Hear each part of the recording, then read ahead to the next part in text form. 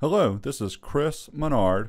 I've got 3 tips today in Microsoft Word, and one of them is going to be really cool. I'm going to put in a page number in either the header or the footer, but I'm going to have that page number inside of a shape, such as a circle or a rectangle. So let's go ahead and get started with these 3 tips. Tip number 1, I have a Word document running. It's only 1 page. When you put your mouse up at the top of the document, it'll say double click to hide the white space. If I double click, that's great. There's page 1. And if I add a page break, Control Enter, there's page 2. So it's an easy way to see the text in your pages, but what happens is you cannot see your headers and footers. So the only reason I'm mentioning this is I actually saw a question posted on the Microsoft community that someone had headers and footers and couldn't see them, and this was the solution. So if I want to see the white space again, I can either double click here on the line or back up top again. So now I got my headers and footers again.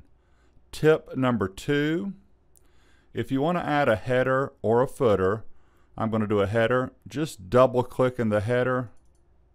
That'll pull up Header and Footer Tools, Design, so I can edit my header. When you're done, just double click back in the document.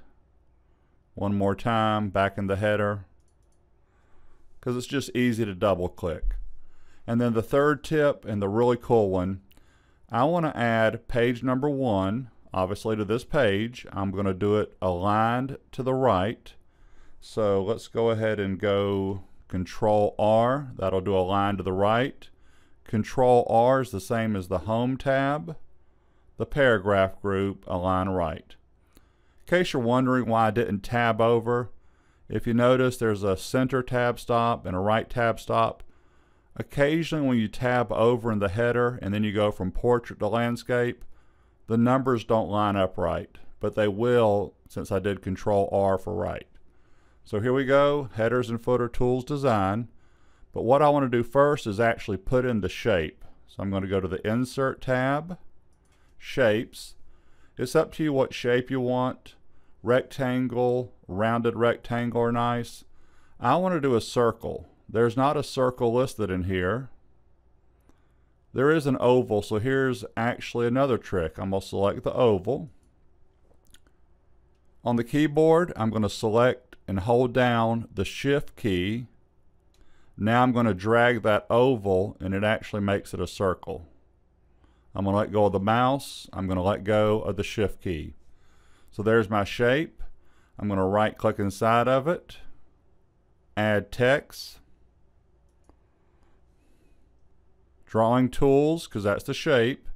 Header and Footer Tools, Design. Page number. Current position. Plain number 1. Watch what happens when I click it. There is a 1 inside of a blue circle. I could change that color of the circle that I drew if I wanted to, but I kind of like it. I'm going to leave it there. I'm going to double click back in my document. Page 1, scroll down, page 2. Let's do a quick test and add one more page, page 3. Let's go see how it looks in Print Preview. File, Print. Looks pretty good. I appreciate your time. Feel free to subscribe to my YouTube channel. I post about 2 to 4 videos a week at least. Have a good day.